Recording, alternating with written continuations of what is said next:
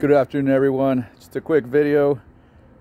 This is a site where I use my rock bucket to get rid of asphalt. That worked out pretty well. So I'm here prepping for some concrete, and I just dug this up. I'm surprised I didn't break it. It is a milk of magnesia bottle, the Chaz H. Phillips Chemical Company, Glenbrook, Connecticut. This is intact. I think it's a beautiful bottle. Made in USA. I have no idea how old this is. This is in Raleigh, North Carolina.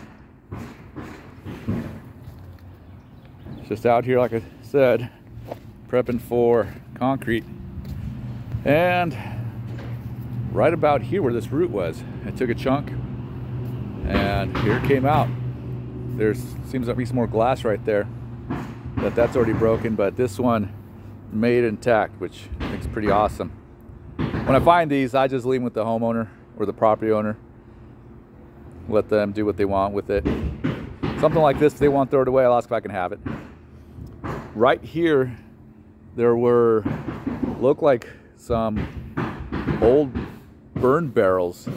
That was an old way of putting trash out here, as it was explained to me.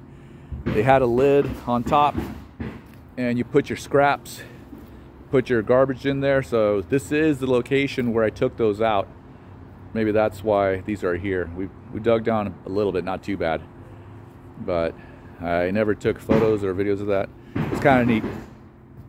Before garbage service, I was told that's what some folks did, is put them in these underground barrels. But anyways, just want to share this with you.